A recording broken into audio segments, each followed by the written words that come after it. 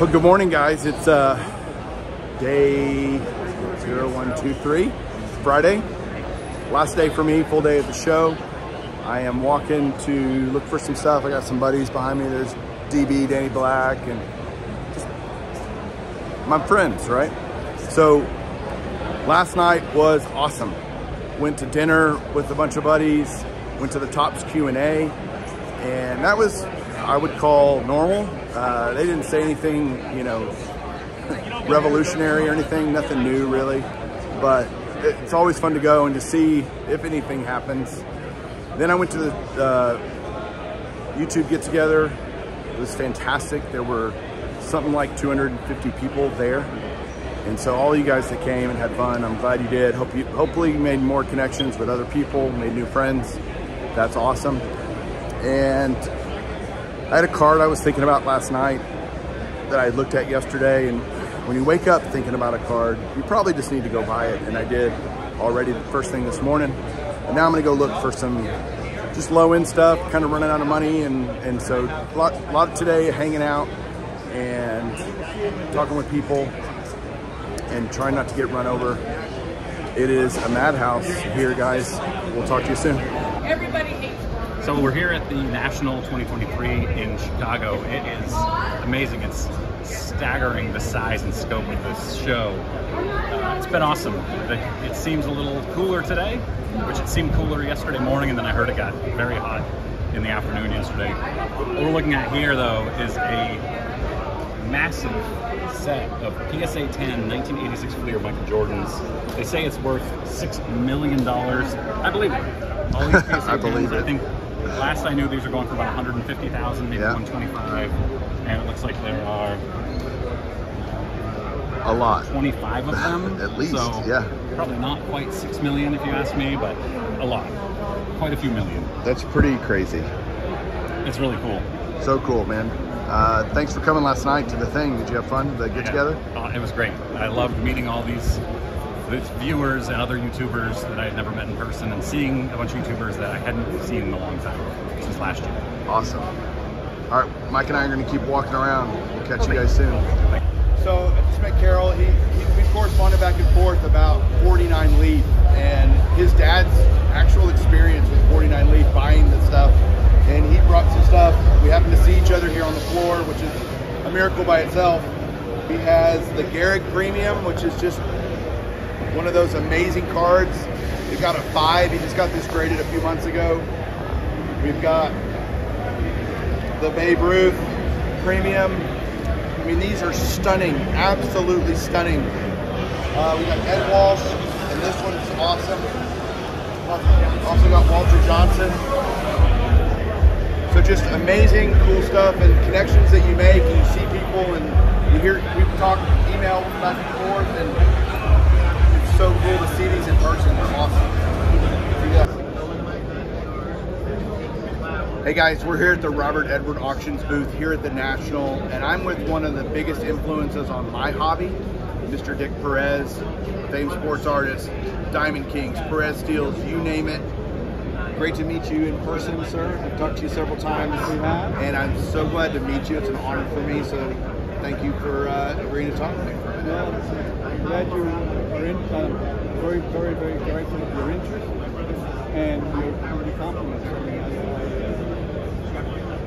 I work alone by myself, and then the work goes out, and then I hear the results from people like yourself, and people who collected the cards from which that artist made. So yeah, what I can say is humbling.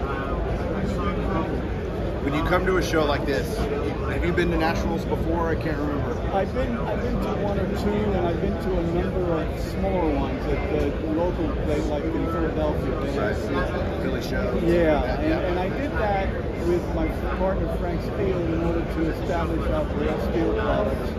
And you know, we were there selling and signing and what have you. But I stopped doing that after maybe when I became the whole thing guy. Not because I fell above it, but just because I I didn't like the idea of selling things, you know, like there to be right. So yeah, this has been overwhelming. I've been into a convention, political or otherwise, as massive as this is. This is unbelievably massive. It is massive. And it's when I go around looking at the cards that are in cabinets and what have you for sale, and the interest that people have in this. I mean, totally committed to buying and loving a piece of cardboard, and the image that they have great memories of that. So it's a great, I don't know, I'm sure it's the only country that has this one. I'm sure it is. But it's just marvelous to see the interest and the crowds, and they keep coming and they keep walking around. Like I said, I would get lost if I didn't have my friends with me. I was telling Mark that my wife would be asking if I would be left wandering around here alone. The next thing you know, my wife asking Mark, where did you see him last? He's still alive. But anyway, it's quite a place, and quite an event, and I hear it's getting bigger and bigger. So I can't imagine how much bigger it can get. But this place sure can hold the people. Well, your mark on the hobby it's a legacy, and I think you recognize that. Is that something you spend any time thinking about, what your legacy is, not just in art, but in the sports card hobby because of your contributions to it? Yeah, you can't avoid it. I mean, when you're told, most of my autograph signing is done through the mail, and the letters that people write to me are incredible. Here, today I had a signing session that you actually have those expressions in real life. And I was very concerned, not just do they compliment me on cards and tell me how wonderful it is, happy it makes me, but they also listen to what I have to say. But what I have to say is important because I've been part of that the industry that they have no knowledge of. How were diamond things created? Who thought that up? Why did you have repeats when you did? Right? You know, just a bunch of questions that people are interested in finding out. They can ask you directly. Yeah, they can ask you directly because, I think I found out another thing today, that people not only care for what I do with my hands, but do with my mouth. Well, thank you so much for your influence on me and this hobby. The joy you've brought me through your art, and I just appreciate it. Thank you very much. I appreciate every time somebody tells me that. I battle now. It's great. Keep me going. All right. Thank you, Dick. All right.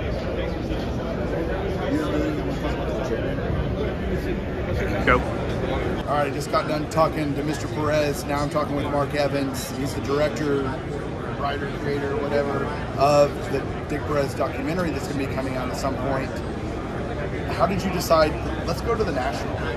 Yeah, it was something that I kind of thought about for the third act of the movie, something where my hope was that there would be interactions with fans and Dick and people telling him what his work has meant to them.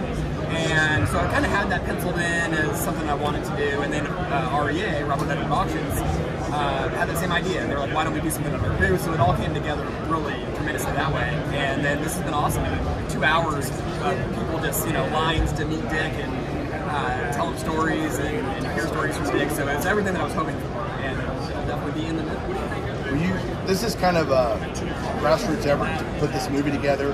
You've incorporated the hobby into that. And why don't you talk about what you did and what it meant for the people that contributed? Yeah, so as far as like the Kickstarter. Yeah, Kickstarter. So we ran a Kickstarter campaign for the movie, which was something that I've done on films that I've done in the past. And this one, I gotta say, it was the most successful campaign in the fact that it was funded. We reached our goal within like the first week, and one of the things we did that grateful to Dick was we basically decided, let's do a new card set. Let's do a 25 card set that is exclusive to the movie. So Dick picked all the work. Some of it was work that he'd already done that had never been cards before. Some of it was brand new work, and that was great. And I think we were able to, and I'm in the hobby myself. My son's a collector, and so yeah, it was nice to get to know a lot of people and understand kind of what the hobby really is and what Dick's influence on the hobby was, and then seeing it all come together here in person has been really eye-opening too. So I'm excited. I got one of the sets. I contributed to the Kickstarter campaign, obviously, and I'm excited about the movie. What's the timeline here? What are you thinking? What's the ballpark? Yeah, so my goal is to finish the movie by the end of the year. It's late July right now. We're at the National. We're shooting something next month in August that takes place in Brooklyn, also in Philly, where he's got a permanent exhibit at the Citizen Park. Probably in September, we're shooting something in Cooperstown. There's still other interviews. So there's still a lot to do, but I'm having so much fun working on this. It's like my favorite. I've got several projects that are kind of in the works. This is one where it's like my favorite. I want to work on this project. So my goal is to try to finish the movie by the end of the year, have it cut and everything, and then release sometime next year. Awesome. So many uncertainties with distribution when it comes to documentaries. So I don't know when necessarily that'll be, but that's my goal. Finish it this year, release it next year. Awesome. But the cards, we get those in September. I'm so excited. Yeah, we're going to shoot the printing of those also in Philadelphia, which might end up being in the movie too. So these card sets could be featured in the movie. Can't wait to get mine. Thanks, Mark. Appreciate it. All right. So I'm here with Dr. Jim Beckett. Jim. Thanks, Mike. Good to see you. Thanks for coming on the show. Recap a little bit, kind of just talking to people about their feel of the vibe here. What do you like about this show? What's cool about it this year and unique? I've had people say, I think this is the best show ever, and we're about halfway through, a little over halfway. Right. Terrific. Cards are moving, aren't they? Like, tons of cards are Cards moving. are moving. Actually, this is like tons with me, but yes. Yeah. Tons of cards are moving. And a lot of action, and the table, all the aisles are full. It's great. Is the hobby dead? The hobby is growing pains. Ah, okay. People think that fanatics is going to 10x the industry, and they're thinking that over 10 years, that's really a 25%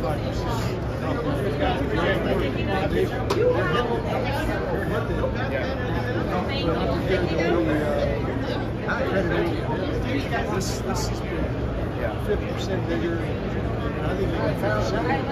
So it's more crowded. With more space. Yeah. It definitely feels crowded. Today felt actually a little bit less crowded than yesterday, which is ironic. I think so too. Tomorrow should be great crowds over the weekend. Yeah, thanks for giving me a couple minutes to talk. You bet. All right, buddy. Long live the hobby. Amen. All right, so I think I lied. It's not cooler today. It's hot. I'm over on the newer section. It is just crazy packed, so many people, and I'm sweating immediately as I just walk around. So don't guess they've gotten it fixed. We'll see. All right, back at the room. It is the end of day 3 for me, Friday, and another good day. Today was not really about card pickups, although I did pick up a few things that I'll show you here in a minute, and it's more of just little stuff. I say little stuff, it's just not huge, super big cards, but great cards that I love for my collection. And we'll get to those in a second. I had a lot of great interactions with people today, a lot of just hellos, and getting to talk to Dick Perez was certainly a great thrill for me to just talk to him for a few minutes. He was a super busy guy today. Lots of people probably feel about Dick Perez the way I do. He influenced their collecting a lot. And so that was neat. Last night was awesome. I think I talked about it a little bit earlier, but so many people that came to the event that was just people hanging out and having fun, talking. It's what it's all about. And then tonight we got another one, another hotel, another get together with a bunch of guys. So that should be fun. And we're gonna order some pizza and hang out. So let's just show some cards. Not a lot about the show today. You saw a bunch of stuff earlier, so yeah, let's look at some cards. Hang on. All right, first off, during the Dick Perez interview before that, he was signing some cool stuff. I remember this as a kid. This was actually a card, I think an 82 or 83 Donruss. I can't remember. It's a little bit bigger, like blank postcard. He signed the bottom of that. And then he had these larger Roberto Clemente. This is, I think, from the puzzle, the Donruss puzzle. And these are numbered 5,000. He had a bunch of these signed that he was giving away. And so really cool to get that. Then last night at the YouTube get together, got this as a gift from Ed Wesker Griff, kind of a silly thing, big sexy Bartolo Colon. I don't even know where he got it, but he said I had to have it. So yeah, that'll go in the beast. I got a card graded at CGC. Wanted to try that out. I had this card as a gift from Dave Blue Jacket 66, Bob Lemon rookie, 1949 Bowman. And I just wanted it slabbed. I didn't want to pay for PSA to slab it. So I thought at $15 or $18, whatever it was, I'd give CGC a shot. I don't like the baggy, but overall, I mean, they have a great slab. Came back at 2, not a surprising grade, but I am just thrilled to have the card in a slab. So there's that. Got a couple of 1933 Goudies. I'm kind of just, when I see these at a show, or just kind of picking up Hall of Famers when I can, when they're cheap. I want to say this one was 75 and I paid 50. The mark you can't see. There's actually, the dealer had a ton of them. They all have what looks like the name Bill on this top corner, but you really can't see it at all. It was like this one kid's collection. I loved the idea of buying a couple of cards that a kid might have owned back in 1933.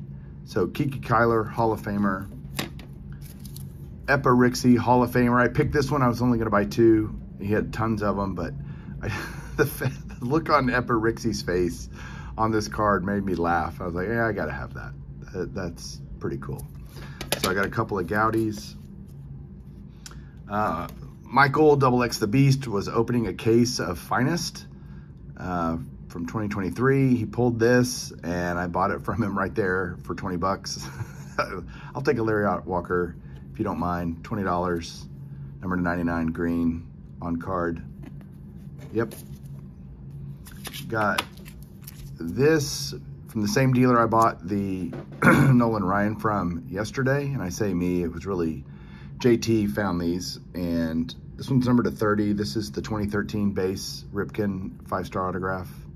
150, paid 140. He wasn't too eager to deal, but never pay sticker. I didn't pay sticker. This was another thing from the get together last night. I am excited to add a Transcendent Nolan Ryan autograph to the collection, and number to 10. Nice mag. You know, this is just a pretty amazing set, super expensive. So Nolan Ryan, Rangers uniform. Yep, we'll do that. 2 more cards. I got this 92 Ultra Tony Gwynn. This was, in 92 Ultra, they had a basically pack inserted Tony Gwynn autographs. I think there's 10 cards in the set, and there's, I don't know how many were autographed. I'm sure I could look that up. I don't know off the top of my head, and I can't remember what the print run was on these, but I liked this one when I saw it because he was batting, and I've been wanting to pick these up for a while. You can tell the real ones from secondary market ones. These have a embossed stamp on them from Fleer, so that's an easy way to tell if they're really pack inserted autographs. And slabbed up. This was actually from Raleigh Fingers collection. I bought it from Marcel, who has all the Raleigh Fingers cards, and this is a card I think one of the greatest one of the top 50 autographs of all time that's ever been inserted in packs. This idea, so bought that. And the last card was the first card I bought today because I'd seen this yesterday. I thought about it last night. I woke up thinking about this card, And that is one of those things and signs when you go, yeah, I need to go ahead and buy that. I love these upper deck, just like the Ultra you just saw, these early kind of as the pack inserted autograph world was being developed and starting. There was, you know, Chase the Reggie, then you had Hank Aaron and Joe Morgan, Johnny Bench, a bunch of these. Ted Williams was one of them, Nolan Ryan's one of them. And I didn't have the Williams, and I was able to work out a deal for this. Stickered at $800, I paid $700, which is way more than a normal Ted Williams autograph, but I wanted this one. So that's in terms of this card. And there's one guy that has like 8 of these here. His prices were higher and he wasn't budging. He said, I'm not, you buy them or don't buy them, I don't care. And so I found a guy that had one that was willing to work with me. That's about what comps are. So I just, the old, yep, if you're thinking about it a while, you probably just need to buy it. So that is it for today, guys. This was my last day here. I leave early tomorrow morning, maybe go to the show for an hour or so. Doubtful to have a recap tomorrow because I just won't have enough time to really do anything. Maybe say bye to a bunch of people, but it's been a great show, great experience, always fun hanging with my friends. So yeah, we'll talk to you guys soon. Keep collecting.